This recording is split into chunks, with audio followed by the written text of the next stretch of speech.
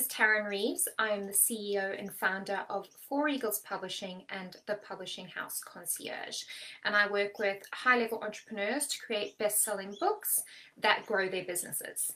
I am a USA Today best-selling author. My work has been featured in publications such as the Los Angeles Times, the World News Network, Splash Magazines, Ticker News, Barnes & Noble, all those sorts of fun things. So I'm super delighted to be speaking to you today all about living courageously, because it is my opinion that the human experience itself takes courage. So as souls, we made an agreement to come here into this 3D beautiful, beautiful earth, which I absolutely adore. And we signed a contract, and I believe that part of that contract was to harness our courage, learn about our courage, because there is no other way to navigate the human experience with joy and with ease unless we learn to tap into our courage and lean into the full experience. So what does that mean? So it means surrender. It means trust. It means alignment. It means intuition. And living alongside those four things is not your traditional, I suppose, in-the-box type experience that society tells you is the way to go. It's not spoken about outside of spiritual circles. It's not something that we're taught in schools. It's not something that, unless of course you grew up with parents who were really tapped into this line, that we're taught. So I am a storyteller. I'm in the publishing game, so I'm going to use story to share with you my experiences and reflect back to you what it looks like to live courageously. So as I said, I was born in Zimbabwe in Africa, and I lived there for 15 beautiful, wonderful, wonderful years. Now, if any of you have ever been to Africa, it is the most wonderful place. It has such a beautiful spiritual heartbeat. It's just got this energy. It's just wonderful. Anyway, that's by the by. Unfortunately, due to political conflict, and as a lot of African nations experience, there was a lot of political violence and corruption, and long story short, we were forced to flee. And we lost everything when we had to move, and we went into hiding for a year, and we had to apply to Australia. Australia wouldn't accept us as refugees, and so we had to apply, and it took a year for that paperwork to go through. Long story short, we eventually got in, and here I am today. But growing up, I was tapped in. I spoke to the trees and the animals. I ran around barefoot all day. I was just happy to be me. I would take a book to a party and sit in the corner and read, because that's who I was. I knew who I was, and I didn't know any other way of being. But as we grow up, we have this very biological human need to fit in. And I realized at some point that I was different to everybody around me, that I wasn't acting the same, that I wasn't thinking the same as people around me. And I didn't think there was anything wrong with that until people started to tell me that I was weird, that I was different. And I was like, oh, maybe it's something wrong. And being at that young age, I started to mold myself into what I thought was palatable and acceptable to those around me. Now, there's nothing wrong with this. It's a very, like I said, biological human need to fit in. And it takes courage to stay true to who you are, stay in alignment with who you are, to lead from that very grounded and true space that may look different to those around you. And at that young age, I wasn't able to do that. So what I did was, when we moved to Australia, is I remember very clearly writing in my diary that I was going to be somebody that everybody liked. I was very much bullied in high school in Africa, and it had a lot of trauma on me, right? So I remember writing there, you know, I'm going to be somebody that everybody likes. I hadn't even been kissed by a boy at that stage, or a girl for that matter, and I made this conscious decision with myself that I was going to become this version that I thought everybody liked. So it was kind of like this stage play where I was the center actor, right? So I didn't pick up my courage. I didn't find it. And I tossed away the truth of who I was into a very dark corner of myself to gather dust and to be ignored. And we moved to Australia, and I became popular. I was exotic because I had an accent, and I had curly hair, and you know, I was just this person that people wanted to be around. And I drank too much, I partied too much, I slept around too much, because I wasn't comfortable with this version of myself that I was being, and those things that I was doing was a way of coping, right? I drank too much because it numbed that feeling, that intuition that I knew I was out of alignment, right? And it took a series of events, kind of like the universe giving me a nice big backhand and saying, girl, you gotta wake up, you've got work to do, you've got people to impact, you've got stories to tell, and you can't be behaving like this anymore. So what happened? I got a degree in criminology from university, and I was climbing the corporate ladder in the railway. At the age of 23, I thought that I had it made. I had the car, I had the house, I had the six-figure income, I was wearing the suits and the heels and things to work. And, you know, from the outside, it was like, yeah, this young lady's killing it. She's really the epitome of success. But on the deep inside, I was so deeply unhappy, and I didn't even know it. I was so numb to myself that I didn't even know it. So I ended up getting really sick, and I basically had a spectacular breakdown. And I was diagnosed with PTSD, chronic depression, and major anxiety. So I had a nice tripod going on there. And where I come from culturally, this isn't something that's spoken about. Mental health is not something that you speak about. You don't air your dirty laundry in public. That's weak. You don't speak about that. You know, pull yourself together and carry on. So I remember screaming at my doctor, like hysterically crying and telling her there's no such thing as depression. There's nothing wrong with me. I'm African, I'm strong. Look what I've been through. This is weak. This is not me. You know, and it was so unpalatable to me that I was just having this massive argument because I thought I was broken. But I wasn't broken. I was just misaligned. Anyway, where to from there? I eventually agreed to go on medication from my doctor because of the way she explained it to me. And asking for help in the first place takes courage. Takes so much courage. Okay? There is nothing wrong with you. You are not broken.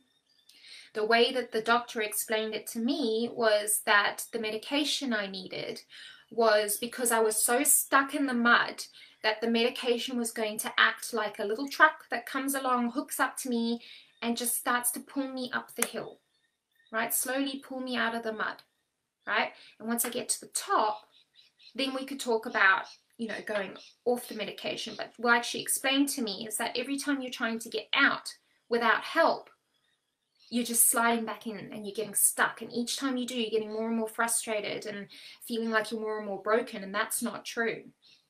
When she explained it to me like that, I agreed to go on the medication, right? So it takes courage to ask for help, whether that be in the form of your doctor, a friend, not just in mental health, in anything, you know. And as someone who's like an A-grade person and who thinks that, you know, I'm really strong and courageous and a leader and I can do anything, which I can, but there is nothing wrong with asking for help. And that's something that I had to learn, and I know many of you do too. So I went on the medication. I got a casual job working in a not-for-profit organization doing their rostering system for people with brain injuries. And I got made redundant a week before I found out I was pregnant. So that was fun. I tried to get a job and nobody would hire me because I was pregnant. And I could have lied in my interviews and not said anything about the pregnancy, knowing full well that I probably wouldn't get a job. But I didn't feel right. That didn't feel aligned to me, right? I'm not one to hide truth. So I courageously told them, you know, I am pregnant, you know. And so obviously didn't get a job. So I thought, you know what, screw this. That was kind of the last straw for me. I was so sick and tired of living my life according to what people told me was okay, what kind of jobs I could get that were successful in the eyes of society, what degrees I could study, how I needed to dress, how I needed to show up professionally, what I could and could not do with my time, what I could and could not say. So that was kind of the bottom point for me that it really took me to get to remember who the hell I was and to find my courage again. So it took courage to ask for help in the form of my mental health to start with, right? But then it also took courage and that breaking point for me to say, you know what, screw this. I'm done. I'm done living according to someone else's rules. As far as we are aware, or as far as I'm aware, we get one go at this. We may reincarnate, we may come back. I don't know. That's an adventure yet to be had. But while we are on this 3D plane on Earth, and we are 5D leaders coming in to lead, we need to say no more. We need to be brave enough to stand up for what we believe in, what we think, how we feel, and we need to lead by example. All of those things take courage. So how do we do that? I think for me, learning to surrender was one of the hardest things. And it is such a beautiful feeling when you really do learn to surrender. Surrender is not giving up. And I think that that was the main kind of back and forth feeling for me. I was like, oh, you know, that's giving up. That's weak. That's, you know, that's, so my conditioning kicked in a lot of the time. But surrender's not that. Surrender is leaning into the trust that something is going to come along, that you are capable beyond your wildest imagination, that you have what it takes, that nothing is going to stop you from achieving your dreams. Thanks, Ben. So, my husband just bought me a coffee.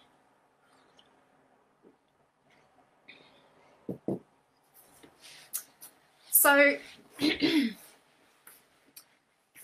learning to surrender and trust is an art form that takes tremendous amounts of courage. And even when you think that you are really good at it, you can find yourself back in that hole or that space where you suddenly look up and you realize that you've fallen out of that flow, out of that alignment. Let me put it to you this way. Your experience is like floating on a river. Okay, your life experience, your life journey, your soul journey. So there's this beautiful river with many different experiences along the river. At times there are going to be rapids and things are turbulent and rough and unpleasant and uncomfortable. And at other times, you know, the birds are chirping, the wind is gently blowing, you're gently floating down the river. It's beautiful. Okay. When you hit those tough times, those turbulent times, those rapids, you have a choice. You can choose to grab onto a boulder and hang on for dear life while the waves crash into you and you are resisting the flow, and it hurts. It's uncomfortable. Water's going up your nose, your skin's scraping off because you're trying so hard to like hold on to this rock, and it just keeps hitting you again and again and again and again and again until you learn to let go and allow the river to carry you into calmer waters. Now, the calmer waters don't last forever. There are inevitably going to be rapids downriver, right? But are we making the choice to resist the flow? Or are we choosing our courage and surrender, leaning into surrender to allow us to have that experience without attachment, without grounding ourselves in the turbulent water of our expectations, and oh, it should be happening like this, and this wasn't the plan? Or are we going to choose to accept, take action where we can, and allow the river to carry us to calmer waters? I think option 2 is by far the easiest, but it takes courage to let go of the rock because we're not in control. We are not in control.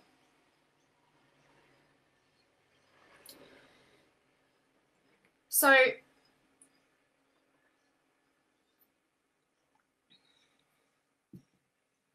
one of my favorite meditations is by Sarah Blondin, and it's called Learning to Surrender.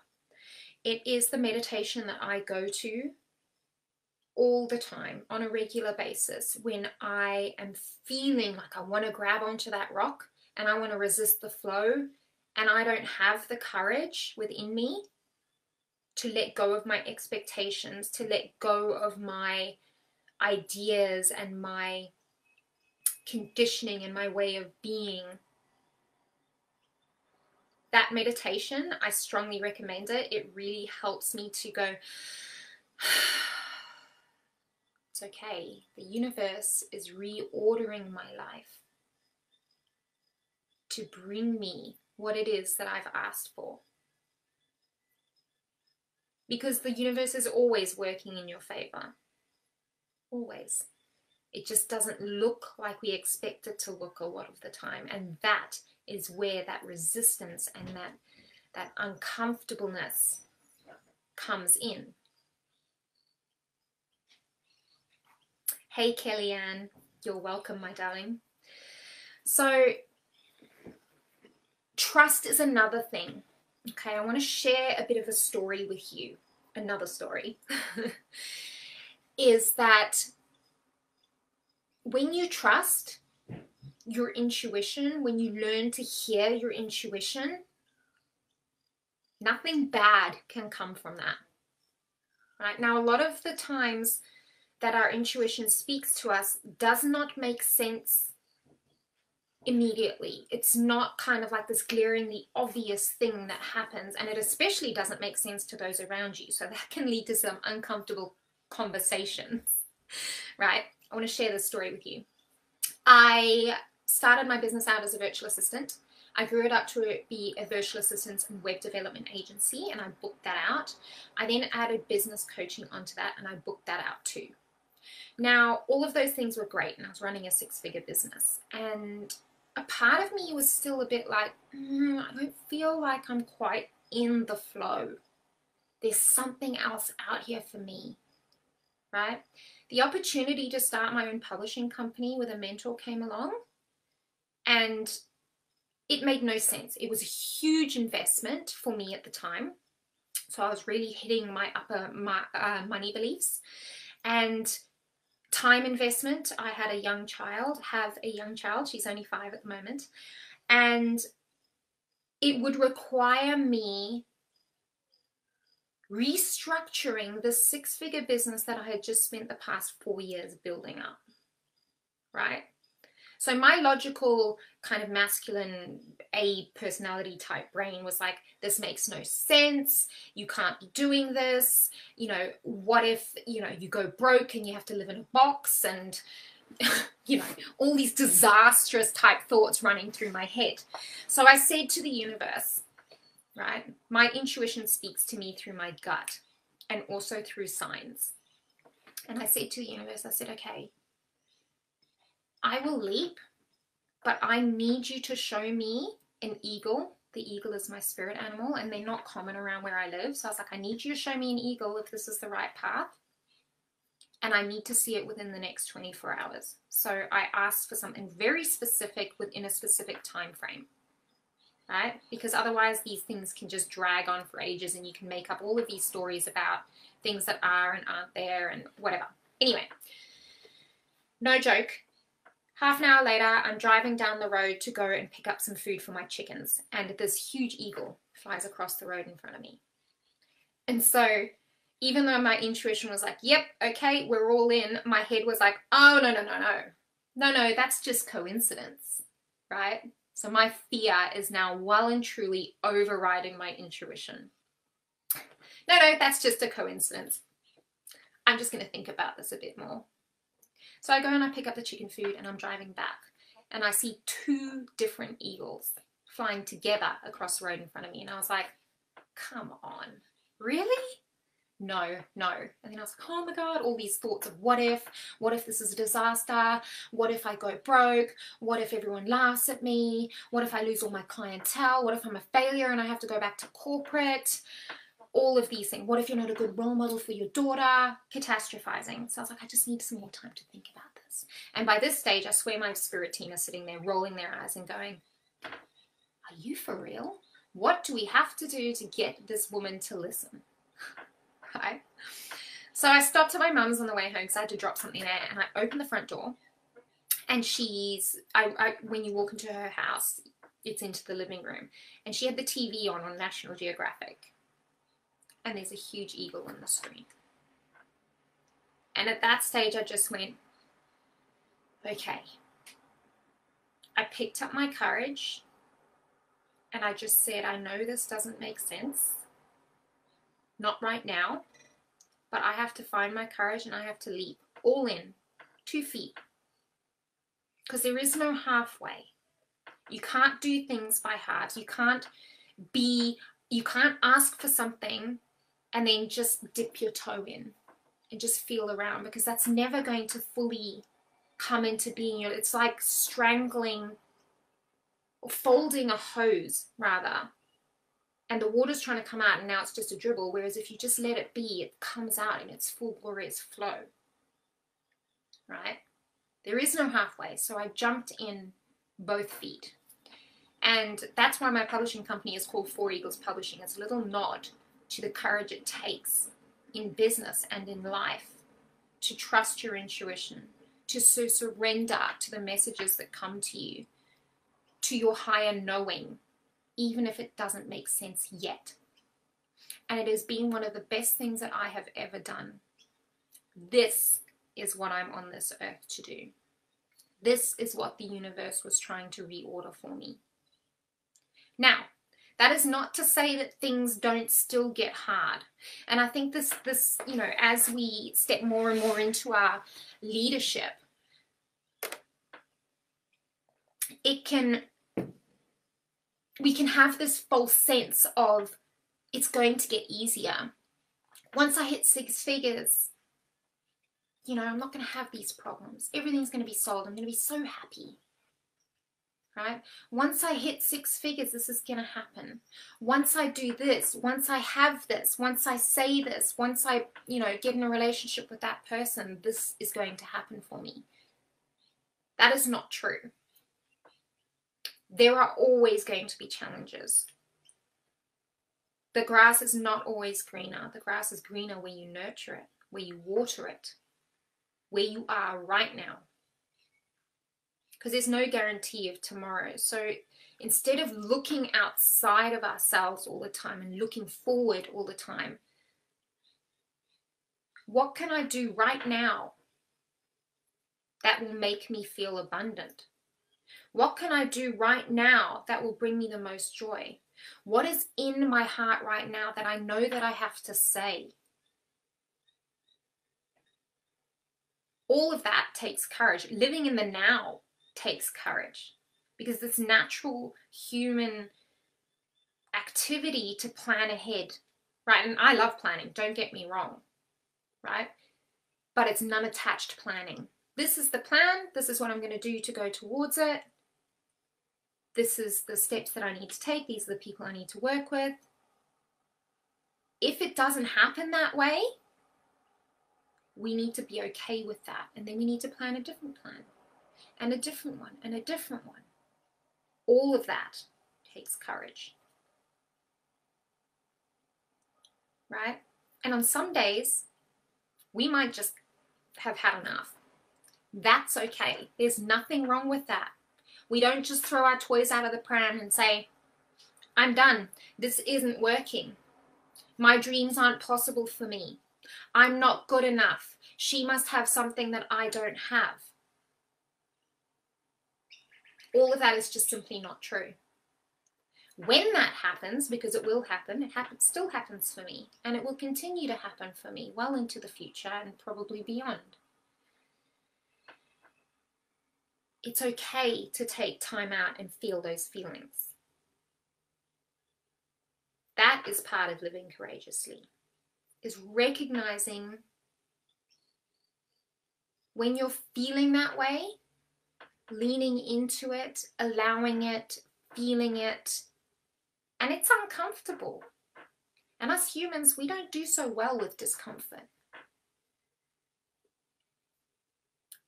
But we need to learn to live with our discomfort, our uncomfortable feelings, our shadows, our dark side, our dark moments, our low moments. Sometimes we need to experience them alone. Other times we need to find the courage to ask for help,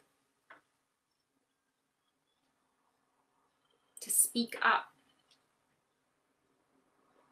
to use our voice,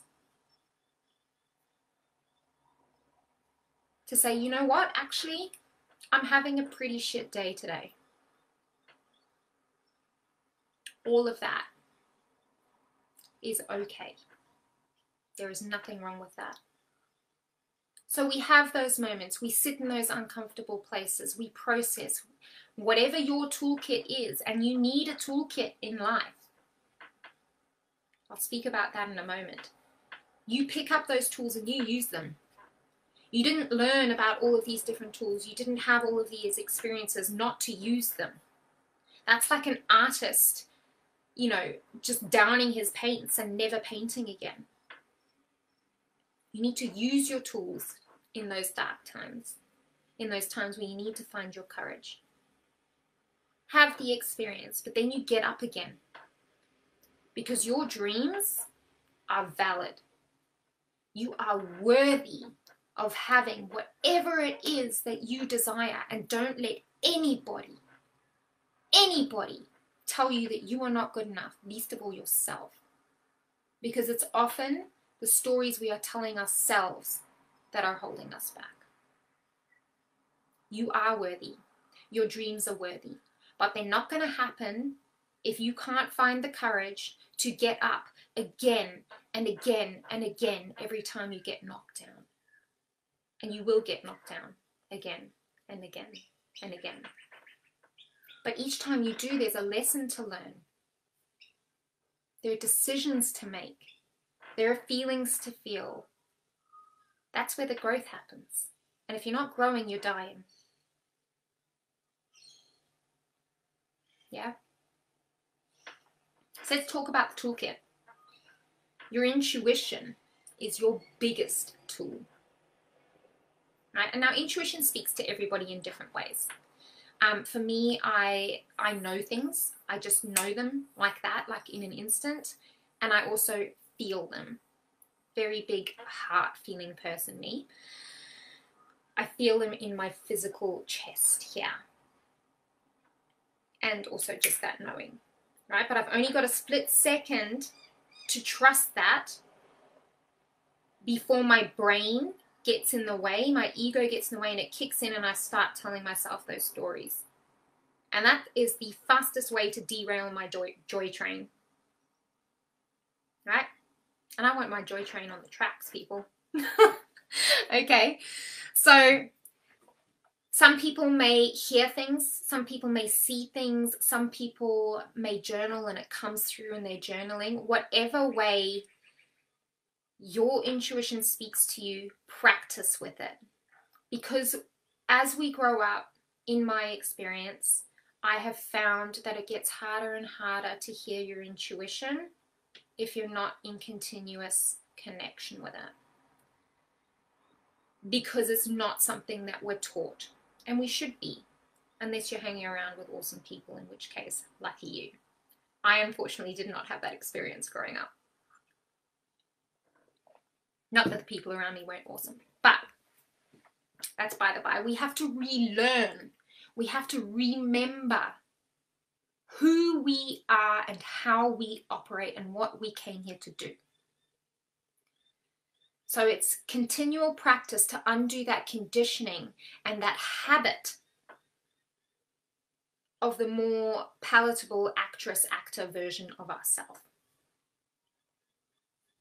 That doesn't mean we walk around being assholes and whatever, right? There is a way to deliver your message and a way to be in the world that is not abrasive. Okay? You can create massive, massive change from a place of gentle, persistent alignment. Take Mahatma Gandhi, for example. Right? One of the most gentle people. Never met him. Want to, obviously.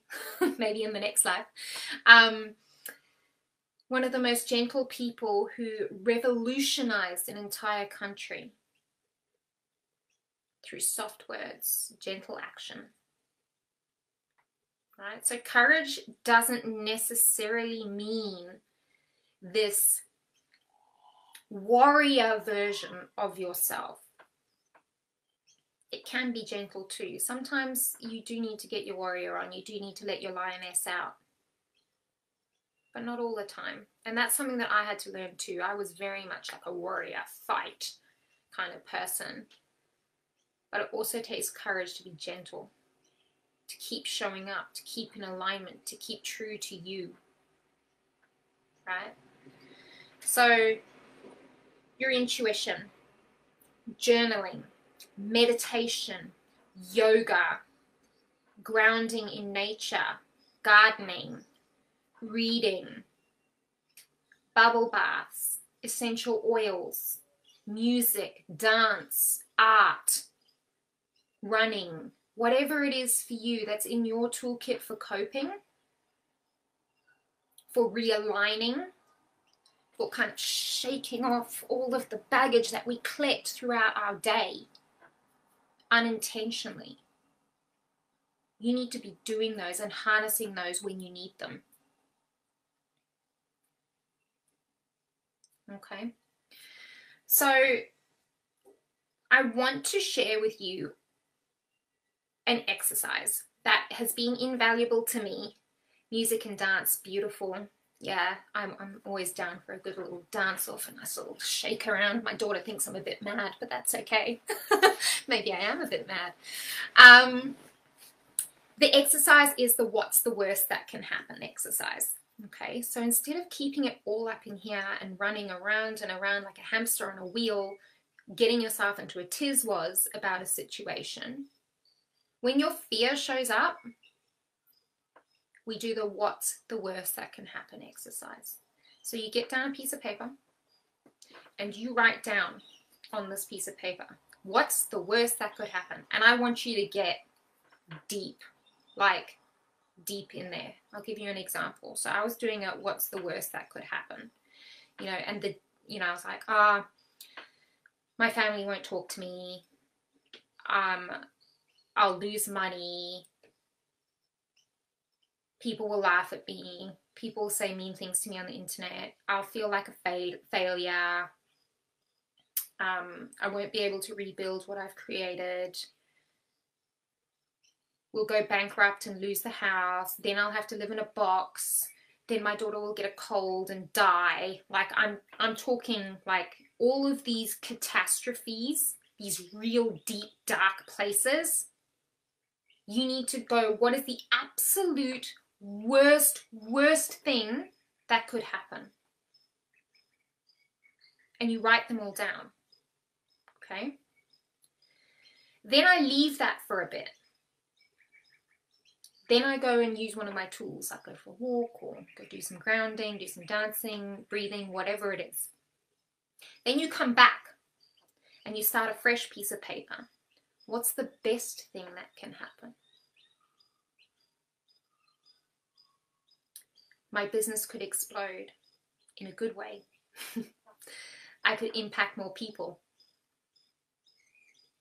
I can change lives. My business can grow so I can finally start that not-for-profit charity that I want to start. I will be more in alignment with my purpose and who I am and what I came here to do. I will wake up every morning happy.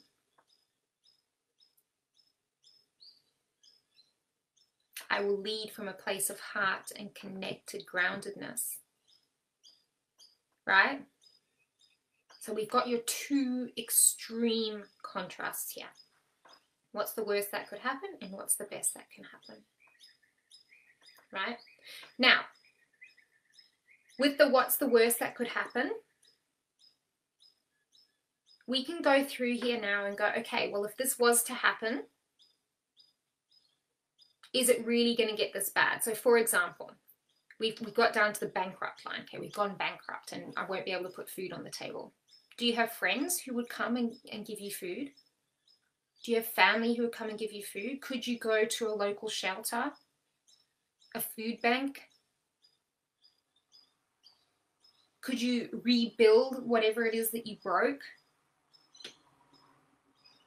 Because quite often these stories on the what's the worst that could happen, and everything is just a story. Your reality is a story you are telling yourself based on your past experiences, your current experiences, and your future projections. It's a story. And you, only you, have the ability to pick up that pen, cross out that line, and rewrite another one. And to continue writing it. And when you don't like what you're writing, start again. It's not like you've got this limit on things that you can and can't do. Cross it out. Write it again. Your choice. Isn't that an amazing, amazing thing to have? What a gift. To be able to choose again limitlessly. Unlimited choices. Oh yeah, you know what? I actually don't like the story that I find myself in. How can I rewrite it? What can I do to realign myself to that path? Living this way takes tremendous courage. But each and every one of us has it within us to do it. And to do it again and again and again. And just like exercising, it becomes easier each and every time you do it. And all of a sudden, you look up and you are living an amazing, courageous life. The life you've dreamt, the life that you have created in co-creation with the universe. You did that, not somebody else. You have the power within you to do that. And if you break it, because this was one of my big fears that keeps coming, oh my God, I can't break everything that I've built so hard, I've worked so hard to do. I can't possibly change the social platform because X, Y, and Z, whatever. My new motto, if you break it, you can fix it. Why? Because you built it in the first place. You created your situation in the first place. You can rebuild it. Okay. So, for those of you who have been listening, Kelly, I know you're here and I appreciate you so much. Thank you. It's been a pleasure to speak with you today, to share space with you, to share some of my experiences with you about living a courageous life. and about life in general. If you feel like you would like to come and find me, please come and find me on social media. Send me a message, send me a friend request. I'm a real person. I love real in-depth conversations. So come and find me. If you are wanting to write a book, whether that's a multi-author book, a solo book, a lead magnet book, create an oracle card deck, any of those sorts of things, and you would like somebody to support you in that capacity, whether it's writing, publishing, or marketing your book, then I am absolutely your woman. Come and find me, because storytelling has the power to change lives and leave legacies. And that's how we reach across time and space and create change. So Kelly's asking, what's the name of the meditation again? It's called Learning to Surrender by Sarah Blondin. She's an amazing, amazing lady. Let me find it for you. I'm going to pop it in the chat.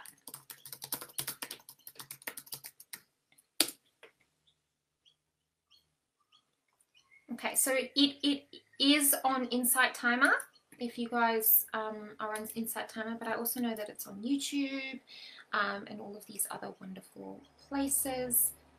And it's only 8 minutes long, which for a busy person like me